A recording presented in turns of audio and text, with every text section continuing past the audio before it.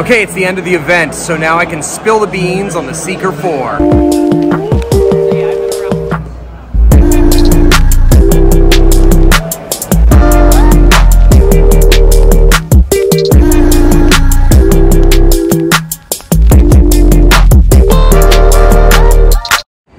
Hey guys, welcome back to Schul's Flashlight Reviews. I'm here at the Olight factory. This is actually, it's a warehouse in Washington, D.C. They make all the flashlights in China, but then to get them to the U.S.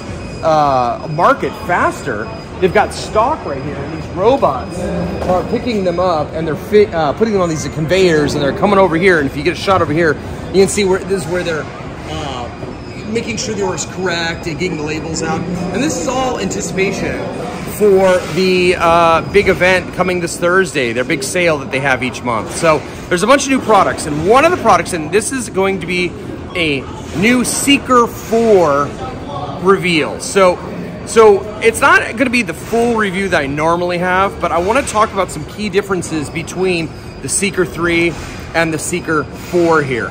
Now, I also want to tell you that I've only had the light for a short amount of time, and I don't have my lumen tube with me, but I was able to take some measurements when I had the lumen tube, and I'll tell them to you verbally. So I did some independent testing.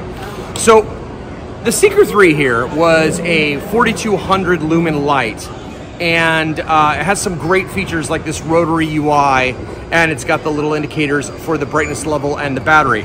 But I want to tell you what's so new about the Seeker 4. So you notice that it's got a new hard case. Now, this hard case is gonna make people really happy because first off, it's just a new way to carry it. It just clicks in, and there's some new features involved with this, which I'll get to. But I wanna point out that, look at this. Let's get a close-up of that. That's right, USB-C port. You guys have been asking for a standard way to charge this light. It's built into the holster. So really what we got here, if you look back on here, is there's an MCC charger in the holster, and so when you plug in your USB-C, it's charging magnetically. So that means that this light will still take an MCC on the bottom like the old Seeker 3 would, so it's backward compatible. So this holster has a couple cool features about it. One of the features is that when you pull it out of the holster, you no longer have to rotate it to unlock it. It's unlocked immediately. So as soon as I pull out, I can just turn that thing on. And then, once I turn it off and I push it back in, it senses it's back, and now it's locked out. It won't accidentally turn on. Really cool feature. But that also leads me to another thing that I just remembered is, like the old Seeker 3, you had to turn it 90 degrees and push the button to unlock it. Well, now you can still do that. It's still part of the UI, but you can also long press to turn it on. So let me lock it out by sticking it in here. So it's locked out.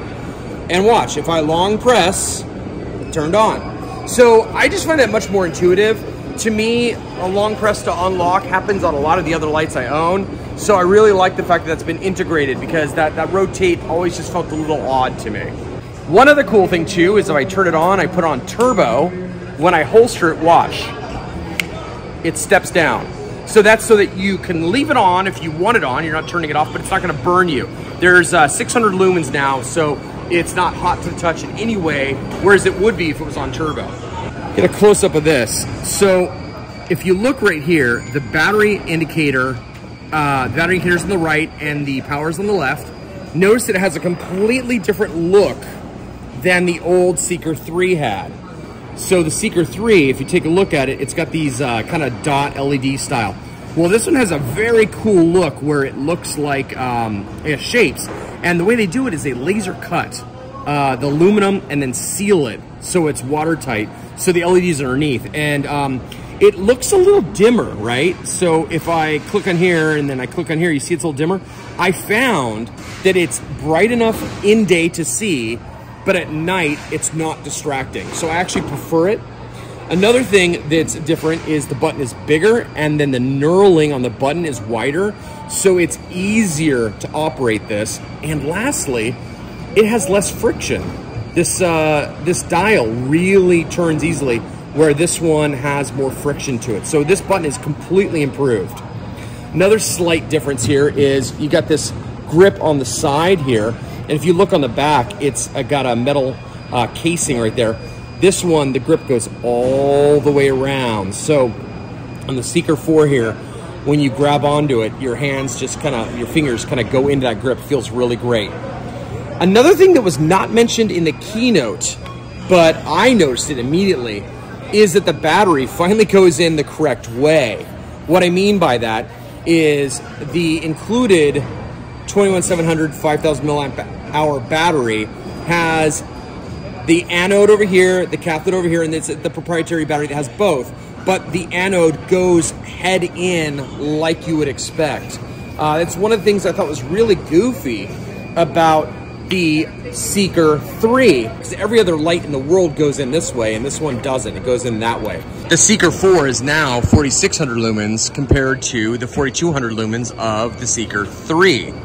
Same emitters, same everything. How'd they get the extra lumens? Higher efficiency driver. So, I mean, that's what you want to hear, right? You want to hear that they're always improving the efficiency. All in all, I really like this light.